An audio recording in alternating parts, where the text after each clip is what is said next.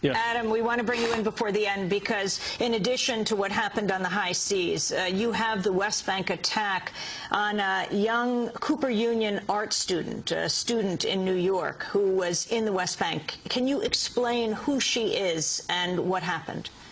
As you said, Emily is a 21-year-old Cooper Union art student who is there in the West Bank joining the International Solidarity Movement as an activist protesting what's going on in the West Bank. I mean, obviously, Gaza is very bad, but there continues to be land confiscation, home demolitions, the building of the wall in the West Bank. Emily was attending a protest at Qalandiya checkpoint demonstrating against what happened to our flotilla.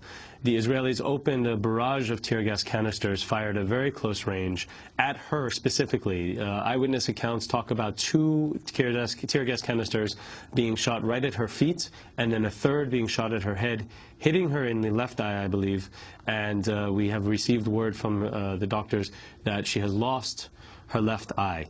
This is yet another attack on an unarmed international civilian coming to join the Palestinians in protest, coming to stand up for human rights. There is a war. There is a war now. Israel has launched this war. It launched it earlier with attacks on Rachel Corrie and Tom Herndal and other internationals, but this is now an open war Israel has launched on foreigners. There is no citizen. There should be travel warnings issued now to all foreigners trying to enter Israel or the occupied territories. You are targeted by Israel.